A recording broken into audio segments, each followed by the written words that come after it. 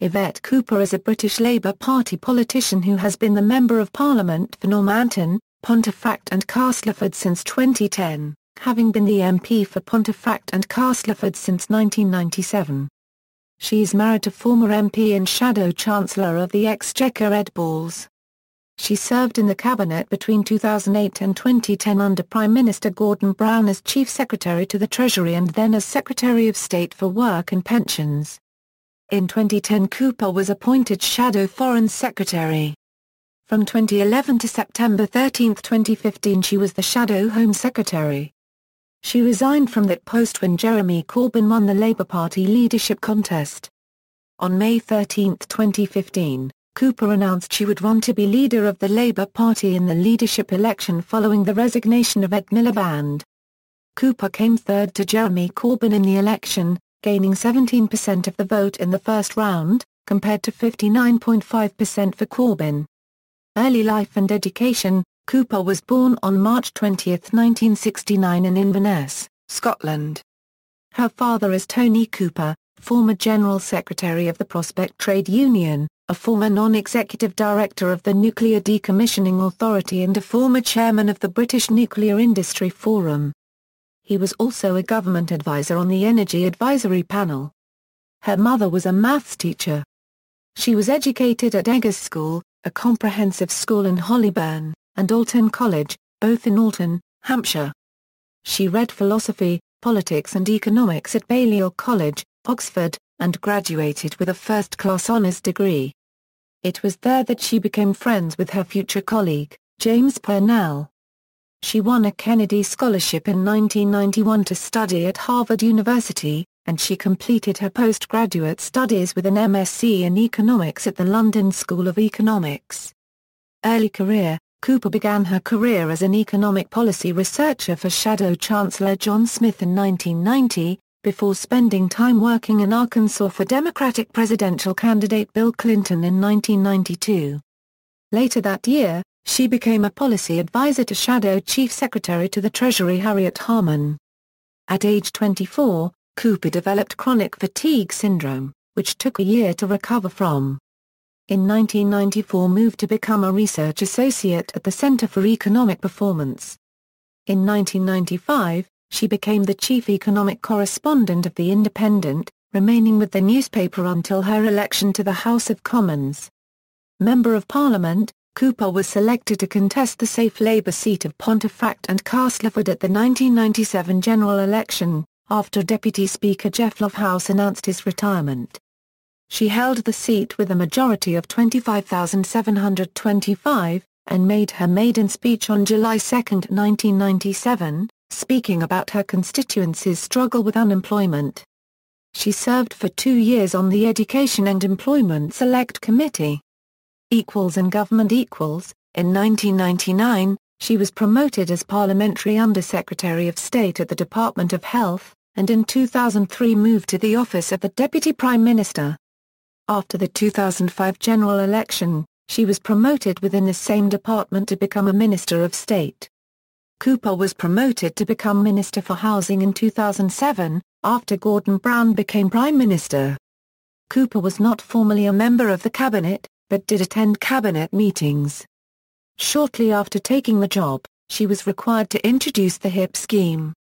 According to Conservative columnist Matthew Parris, Cooper conceived HIPs but avoided direct criticism for its problems because of her connection with Brown. The Labour government under Brown had identified affordable housing as one of its core objectives.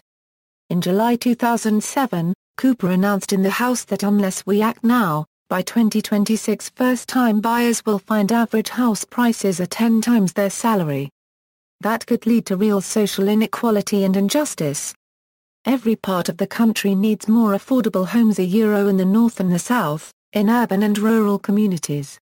In the reshuffle following Peter Hain's resignation on January 24, 2008, Cooper became the first woman ever to serve as Chief Secretary to the Treasury. As her husband, Ed Balls, was already a cabinet minister, her promotion meant that the two became the first married couple ever to sit in the cabinet together. In 2009, Cooper was appointed Secretary of State for Work and Pensions. Shadow Cabinet. After Labour left government in May 2010, Cooper and her husband Ed Balls were both mentioned in the press as a potential leadership candidates when Gordon Brown resigned as leader of the Labour Party. Before Balls announced his candidacy, he offered to stand aside if Cooper wanted to stand, but Cooper declined for the sake of their children, stating that it would not be the right time for her. She later topped the 2010 ballot for places in the shadow cabinet, and there was speculation that the newly elected Labour leader Ed Miliband would appoint her Shadow Chancellor of the Exchequer. She would instead be appointed Shadow Foreign Secretary. When Alan Johnson resigned as Shadow Chancellor on January 20, 2011, Cooper was appointed Shadow Home Secretary.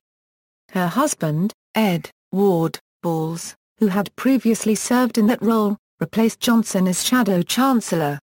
Shadow Home Secretary As Shadow Home Secretary, she has spoken on the Labour Party conference about the case regarding Eastern Europeans who are mistreated by the migrant labour employers. Cooper is strongly critical of the cuts to child tax credit announced by George Osborne in the July 2015 budget. She authored the following statement in the New Statesman. Allegations over allowances. In May 2009, it was revealed that together with her husband Ed Balls they changed the designation of their second home 3 times in a 24-month period. Following a referral to the parliamentary sleaze watchdog, they were exonerated by John Lyon, the Standards Commissioner. He said that they had paid capital gains tax on their homes and were not motivated by profit. Cooper and Balls bought a 4-bedroom house in Stoke Newington, North London, and registered this as their second home. This qualified them for up to £44,000 a year to subsidise a reported £438,000 mortgage under the Commons Additional Costs Allowance, of which they claimed £24,400. An investigation in MP's expenses by Sir Thomas Legge found that Cooper and her husband had both received overpayments of £1,363 in relation to their mortgage. He ordered them to repay the money. Twitter abuse. After Caroline Cardo Perez and several other prominent women received a large number of criminal threats on the Twitter social networking service, Cooper wrote in July 2013 to Tony Wang, the general manager of Twitter UK. 2015 Labour leadership election. In 2015, she was nominated by MPs as one of the 4 candidates for leadership of the party following its defeat in the 2015 general election and the resignation of Ed Miliband as party leader. Former Labour Prime Minister Gordon Brown publicly endorsed Cooper as his first choice for leader, with Andy Burnham in second place and Liz Kendall in third. Cooper came third to Jeremy Corbyn in the election, gaining 17% of the vote in the first round, compared to 59% for Corbyn. Proposed policies: Cooper backed reintroducing the 50p income tax rate and would aim to create more high-skilled manufacturing jobs. She would introduce a living wage for social care workers and attempt to build 300,000 houses every year. Cooper does not agree that Labour spent too much while in government. Personal life: Cooper married Ed Balls on January 10, 1998 in Eastbourne. Her husband was the Shadow Chancellor of the Exchequer and a candidate in the 2010 Labour leadership election. They have 2 daughters and 1 son. Cooper and Balls were the first married couple to serve together in the British cabinet. In February 2013 she was assessed as one of the 100 most powerful women in the United Kingdom by Woman's Hour on BBC Radio 4. References. External links: Yvette for Labour official site, Yvette Cooper official site. Profile at Parliament of the United Kingdom, contributions in Parliament at Hansard 1803 Euro 2005, current session contributions in Parliament at Hansard, voting record at Public Whip, record in Parliament at They Work For You, profile at Westminster Parliamentary Record, profile at BBC News Democracy Live, articles authored at Journalisted.